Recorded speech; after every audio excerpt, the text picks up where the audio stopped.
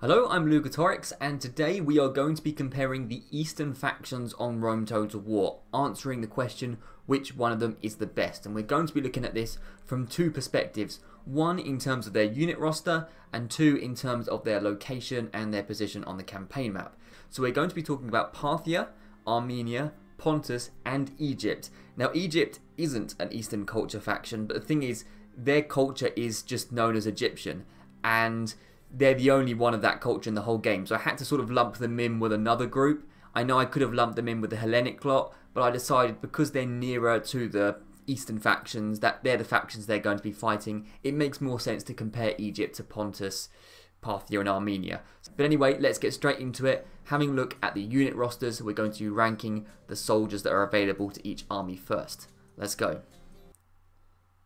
So at number 4, I'm going to put Parthia. I'm going to put Parthia in last place. Now again, I don't know how controversial this is. This is just kind of my opinion. And the reason I put Parthia at number 4 is it's a very, very lopsided, cavalry-heavy faction. Very, very much so. The only comparable faction really in terms of being so overwhelmingly good in the cavalry but not good on the infantry is Scythia. And, well, let's just discuss this now. Let's talk about the Parthian infantry first, which is some of the worst infantry in the whole game.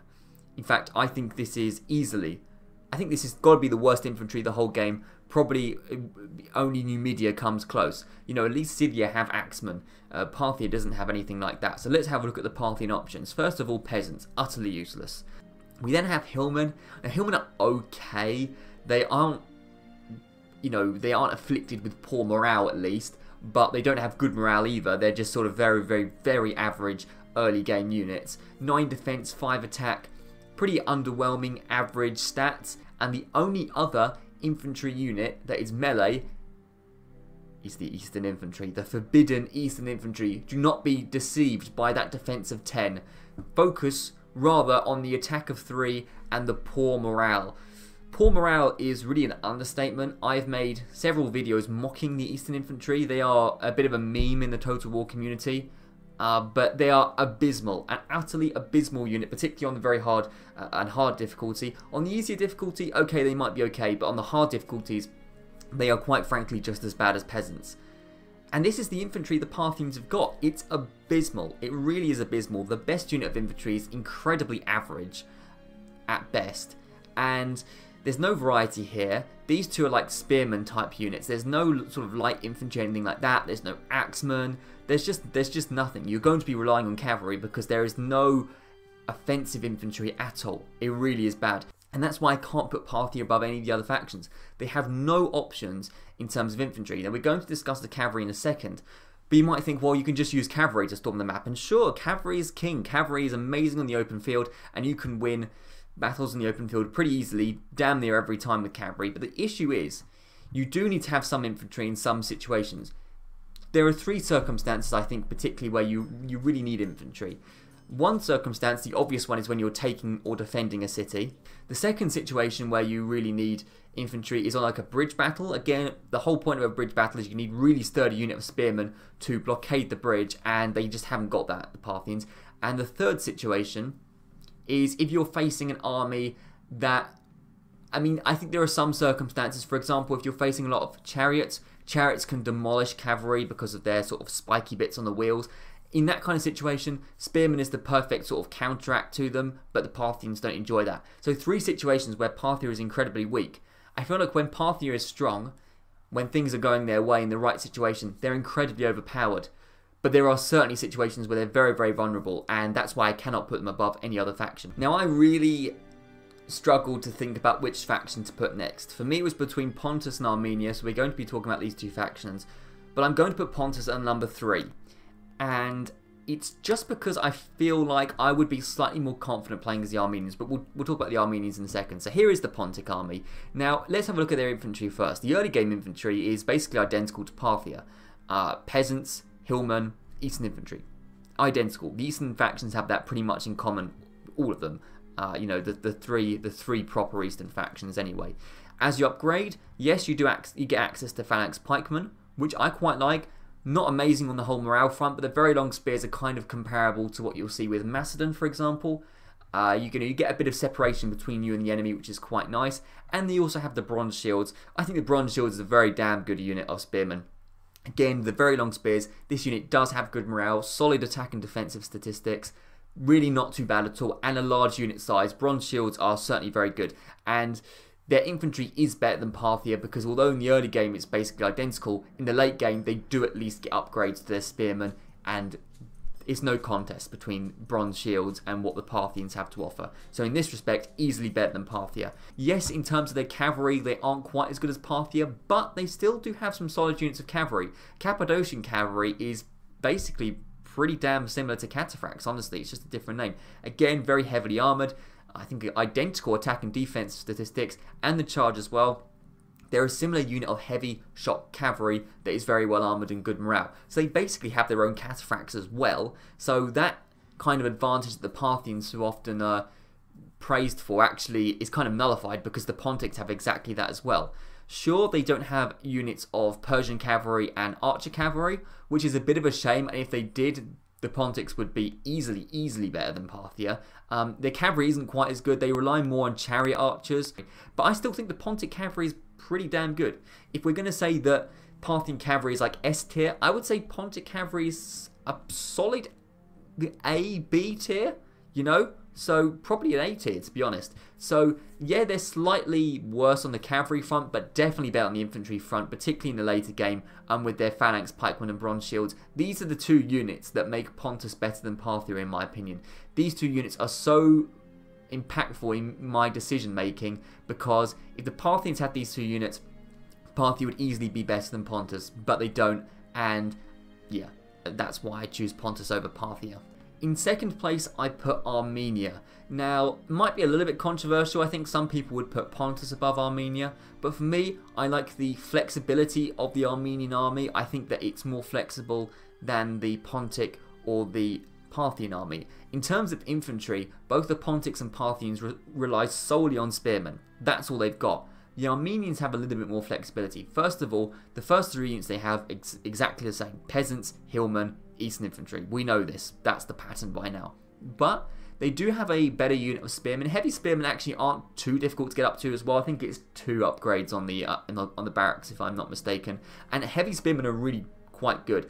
Maybe not quite as good as the bronze shields, because they don't have that those very long spears, but very solid defense. Actually better than the bronze shields we just saw. Well armoured. And they can form a phalanx as well, which none of the Parthian units can. I would say Armenia is definitely better than Parthia. But the heavy spearmen, they certainly have got good spearmen. Not these guys. No. Get out there. Yeah, you tried to get recruited. Nobody else is going to recruit you. Only a misclick is when somebody would try and recruit you, Hillman. But I love the Armenian legionaries. Now, this is the best of the best in terms of Armenian infantry. It's the final upgrade on the barracks. But this is so cool. This is like a Roman unit. This is basically like a post-Marian, you know, like legionary cohort kind of thing. They have the missile attack, which is kind of the equivalent to Pila. They have the very solid defense. They have a good attack, and I like this because both the Parthian and the Pontic units only have defensive infantry units. This is something a little bit more offensive. This is something you can charge the enemy at. This is something you can move a little bit faster than those damn slow units of spearmen. So the Armenians definitely have the flexibility in terms of infantry. And in terms of the 3 factions we've spoke of so far, I like the Armenian infantry the most, because they have the most flexibility and they have upgrades. They have decent unit of spearmen, decent unit of legionaries, which the other 2 factions cannot boast. Pretty much identical in terms of missiles, so I'm not going to go over that again. All 3 of those factions are pretty much the same in terms of that. Pretty underwhelming, quite honestly. But then we go on to the cavalry, and honestly, this is pretty much similar to the Parthian cavalry. It's not exactly the same. The Parthians have a few more units of cavalry. They can boast elephants, for example, but they have the Cataphracts. That's identical to Parthia and basically very similar to the Cappadocian cavalry of the Pontics. So all 3 factions boast that. But the Armenians, unlike the Pontics, have the access to the horse archers and the Cataphract archers as well. So they basically have very similar cavalry to the Parthians. Not quite as good, but very similar. But an infinitely better infantry roster. So Armenia is definitely better than Parthia. I cannot see an argument. I cannot see anyone arguing that the Parthian unit roster is better than the Armenian roster. To me, that makes no sense. I don't think anyone's going to argue that because they have almost identical cavalry, infinitely better infantry. So I don't see how there's an argument there. Comparing them to Pontus, I would say actually slightly better cavalry because the Pontics rely slightly more on chariots in terms of their archers, and horse archers are really, really OP.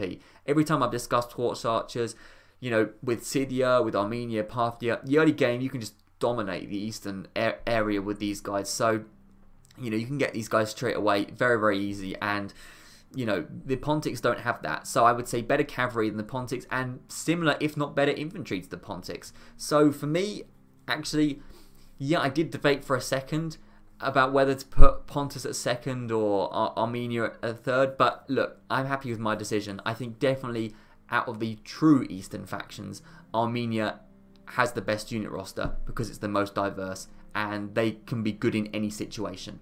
And at number 1, of course, this shouldn't be too much of a surprise, I'm putting Egypt. Of course, not a true Eastern faction, they have their own culture, but I'm lumping them in with these guys anyway, because, yeah, like we discussed earlier. Now, why is Egypt the best unit roster? Well, first of all, look at the size of this roster. You can see this is a very, very flexible army. Very flexible army. You've got a bit of everything, really. You've got a bit of everything. But let's discuss the infantry first. Starting off infantry, you've got Nubian spearmen. Not amazing. Not amazing, actually. You know, I would say they're better than Eastern infantry because damn near anything is better than Eastern infantry, but not a huge amount better. Poor morale, yeah, a little bit dodgy. But very quickly, you can get up to Nile spearmen. If we continue with the theme of infantry, we eventually get onto the Pharaoh's Guards, which are a very good unit. Phalanx spearmen, 16 defense, 12 attack. And then they have the flexibility as well, because they have Axemen. We discussed the lack of Axemen earlier with the other factions. Axemen, a nice offensive unit. Desert Axemen are actually quite underrated. Their stats don't look amazing. 10 and 10 is okay, but good morale. These guys are pretty hardy. They're not amazing, but they're pretty hardy. And if you just want a nice unit of infantry to charge forward and really cause a bit of a shock, particularly with that forward charge bonus to the opposition, Desert Axemen will do certainly a good job, and you know, they just will. Then we move on to the missile infantry, easily better than anything we've seen so far in this video. They've got slingers and skirmishers, none of the other factions can boast that. And then they've got the normal archers, the bowmen, which are pretty similar to what we've seen before, but they've crucially got the upgrade Pharaoh's bowmen. None of the other factions, the Pontics, Armenians, Parthians, they don't have any upgrades to their archers, but the Pharaoh's bowmen are some of the best bowmen in the whole game. I would say, off the top of my head, in terms of just standard, or just in terms of archers, infantry archers, I would say the 3 best are Cretan archers, Forester warband, and Pharaoh's bowmen. In terms of the cavalry, I'm actually not a huge fan of the Egyptian cavalry because a lot of it relies on chariots, particularly their general. Their starting off general is chariots, and I don't particularly like that.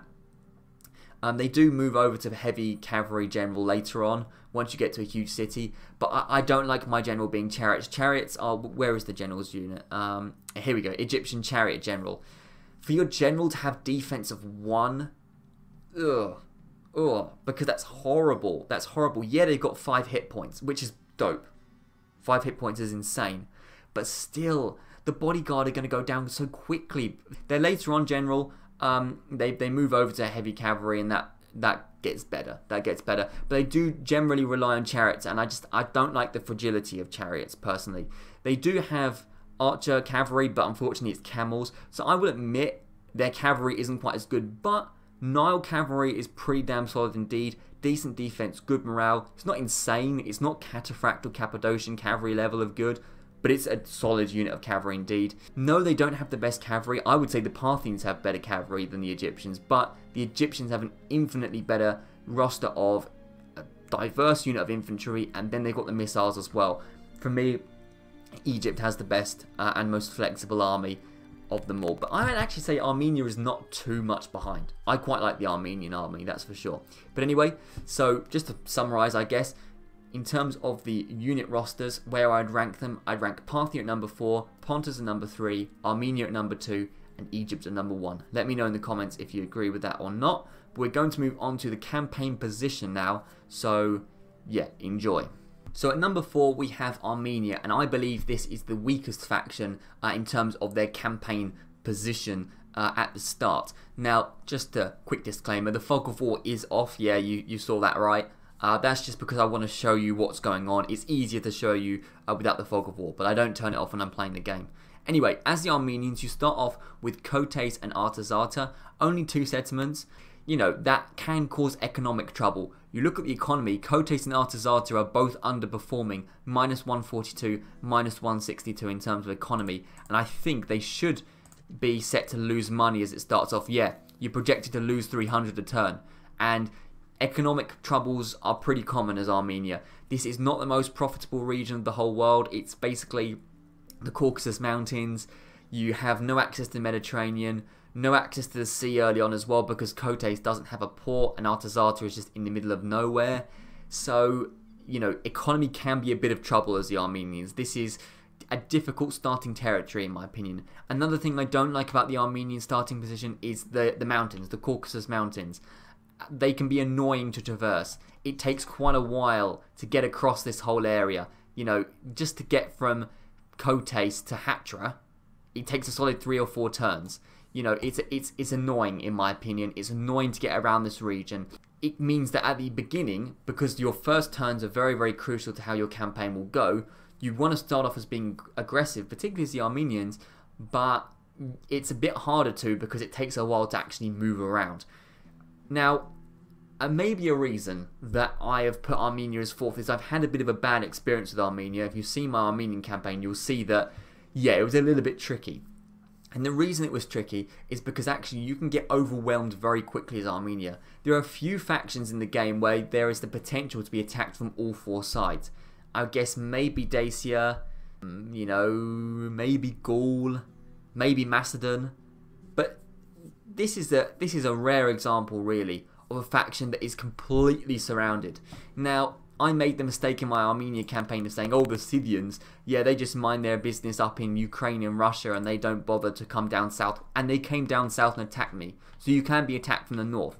You can also be attacked from the west. The Parthians have an interest in Fraspar, so they're going to get Fraspar pretty quickly if you don't. Even if they don't get Fraspar, they're likely to attack you at Fraspar if you get there first, so you can be attacked from the west as well. If the Seleucids decide to get aggressive, they can attack you from this area, and even if you do go and get Hatra, you then have the problem with the very aggressive Egyptians coming up north, so you can be attacked from the south as well. And then you can be attacked from the east by the Pontics, who quite often like to sneak through the mountains from Sinope to Kotes and try and sneak that off of you. You can be attacked by 4 or 5 factions pretty quickly, pretty early on, which is exactly what happened in my Armenia campaign. You're very, very vulnerable. The other factions we're going to discuss all have a sort of border, they all have an area which is pretty safe. The Armenians don't. You can literally be attacked from all 4 sides, and that makes it very, very tricky. So yeah, I would say the Armenians have a pretty weak starting position, not a great economy in the early game, very few settlements, they're vulnerable, they can be attacked from all 4 sides, and I don't think people talk about enough how tough the Armenian starting position is, but it's pretty tough in my opinion. But let's move on to number 3 now, with the 3rd best starting position of the Eastern factions. So at number 3 we have Parthia. Now they start off with 3 settlements, Arsacia and Susa, and then randomly up here they have Camposarchi right at the corner of the map, bordering the void. And the reason actually this void is the reason why I put Parthia above Armenia. Because, you know, unlike Medieval 2, nothing's going to come out the void. It looks a little bit scary, but actually it's harmless.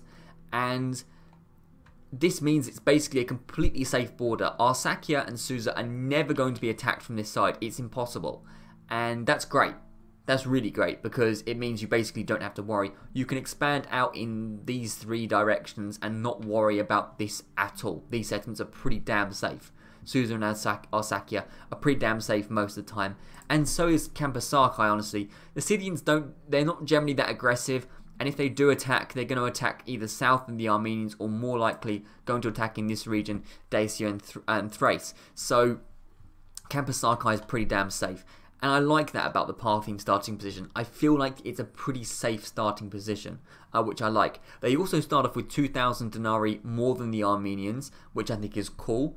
So the economy is a little bit better at least. Yeah, not a huge amount of access to the sea, admittedly, but still they have a bit of a better starting economy in my opinion.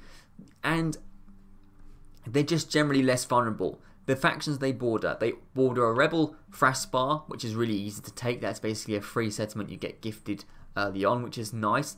They border one isolated Seleucid settlement, sure, with a bit of garrison in there, but the Seleucids, with, if you just, you know, stock up on a few horse archers, should be pretty easy to take out. And that means you've also got access to a Wonder of the World really early on, which is good. So that's cool. They also have access to Damartha, not the greatest settlement in the whole game, but still a really easy free settlement for you to take. There's no excuse really for a faction beating you to Damartha. And that's pretty much all I've got to say about the Parthians really. They're definitely less vulnerable than the Armenians because, like I say, the Void is good, but also there's just not a huge amount of threat. The Armenians are going to be struggling. I never see or rarely see the Armenians do that well in a campaign, quite honestly, because they are quite vulnerable. So taking out the Armenian settlements shouldn't be too difficult. But yeah, I mean, really, Seleucia should be pretty easy to take out. You get a Wonder of the World pretty early on, a better economy, and a more secure starting position. So for those reasons, I would put Parthia above Armenia. Not the best starting position because, like I say, there are definitely more profitable regions of the world than this. I don't like the fact that Parthia is just tucked away in the corner. It kind of feels like that they were just added for the sake of it, Parthia sometimes, and I think historically Parthia weren't even around at this point in time, so they shouldn't even be in the game anyway. So that's kind of why they're just sort of tucked away in the corner of the map. Like, oh, by the way, we've extended the map a few meters to include this pink faction and their bloody Eastern Infantry. Thank you so much, Creative Assembly, for including that. We're forever in your debt. In second place, we have Pontus. Now, Pontus actually, I think, has really quite a strong starting position. I quite like the Pontic starting position. I think it's one of the better ones in the whole game. Now, they also only control 2 regions, so actually there are a few factions that control 2 settlements, Sinope and Mazikar, but the Pontics expand early and expand pretty quickly, even if the AI plays them. So you should get up from 2 settlements pretty early on. The reasons I like the Pontic starting position, well, first of all, they have this nice buffer to the north. Nothing is going to attack them from the north. Never have I seen the Scythians take Chersonesos and get a boat and attack Sinope. They don't bother, okay? Maybe I'm jinxing you by saying that, but this might as well be a void up here. You've got a nice, safe northern border. Now, the Armenians could come from this direction, that's for sure, but they've got to come through the mountains. If you set up watchtowers, you can see them coming from a mile off, and they shouldn't be too much of a threat, quite honestly. I don't see the Armenians as too much of a threat to the Pontics.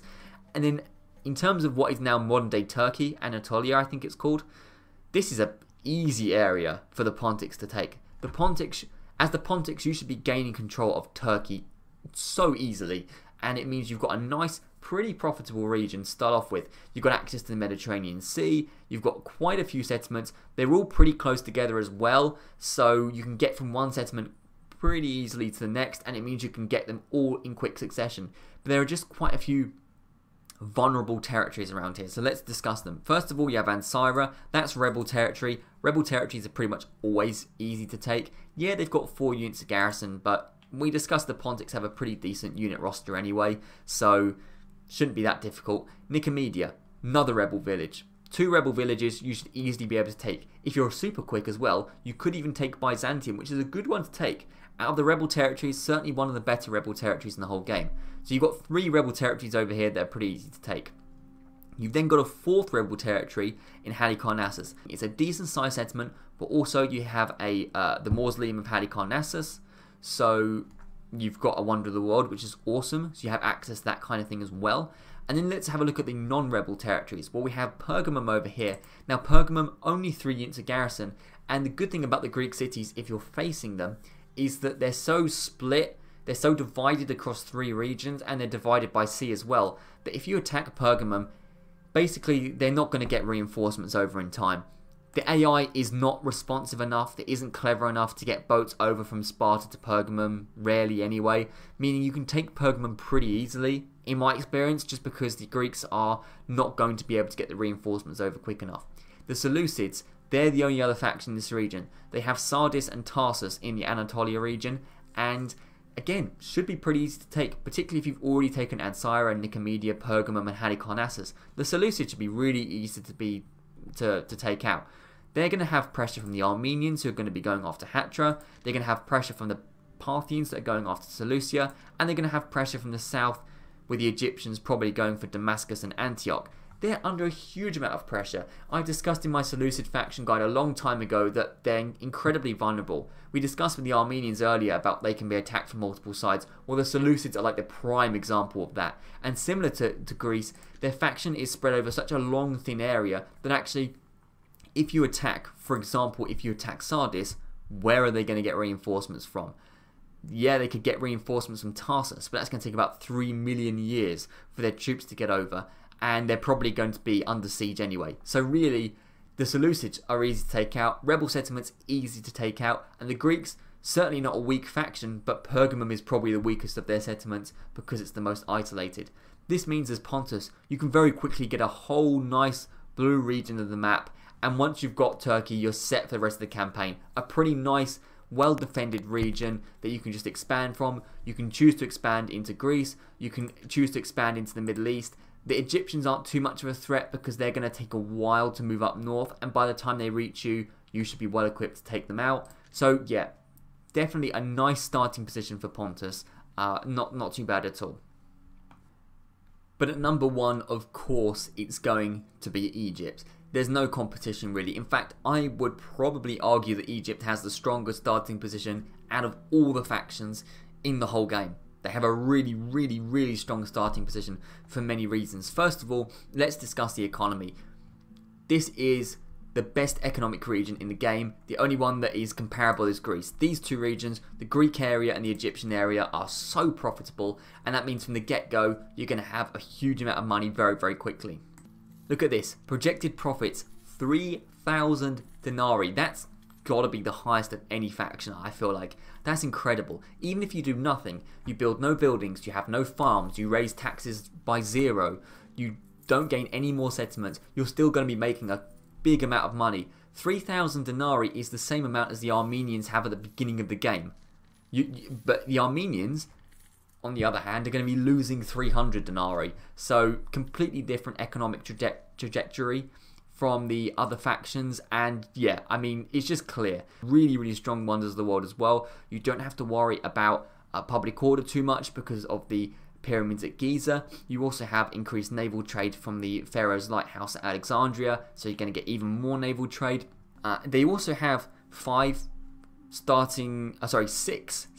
That's got to be a record. Has any other faction got 6 settlements? I don't think so. They have 6 starting settlements, which means again increased tax revenue, more people paying taxes across more settlements. Beautiful. That's another reason why they're making so much money. And you also start off with a lot of strategic tactical control over the region as well. The area where you're likely going to be expanding into, Petra, Bostra, 2 easy rebel settlements for you to take. So you should be up to 8 or 9 territories in the first couple of turns really easily. And then the Seleucids are weak as hell, so you can capitalize off that. Palmyra is another free settlement because it's rebel. It's just so obvious that the Egyptians have an amazing starting position. I don't really need to talk too much about it because it's just look at the screen, you can see. So yeah, in terms of starting position, how would I rank the factions? Just to conclude, I would put Armenia at number 4, Parthia at number 3, Pontus at number 2, and Egypt at number 1. So let's discuss overall which is the strongest Eastern faction. Clearly, out of the 4 factions I've discussed today, Egypt is definitely the strongest. Like I was literally just saying, I think it's the easiest campaign in the whole game. So Egypt would be number 1. But obviously, you know, they have their own culture, so they're not really an Eastern faction, like I said. The second place would be Pontus, and I feel like at the true Eastern factions, Pontus is definitely the strongest.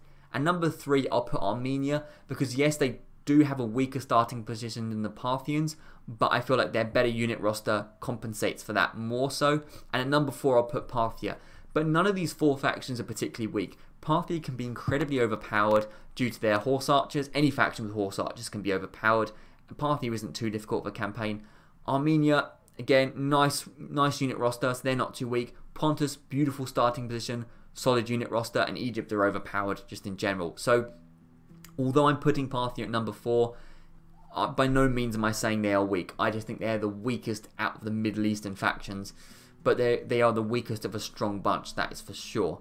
So, yeah, that's this video. Let me know if you agree or disagree with me. Which do you think is the strongest faction? I'll be interested to see how people compare Armenia and Parthia, and where they would put Pontus in the mix as well. That'll be very, very interesting. But anyway, thank you very much for watching. I'll be back with more videos very, very soon.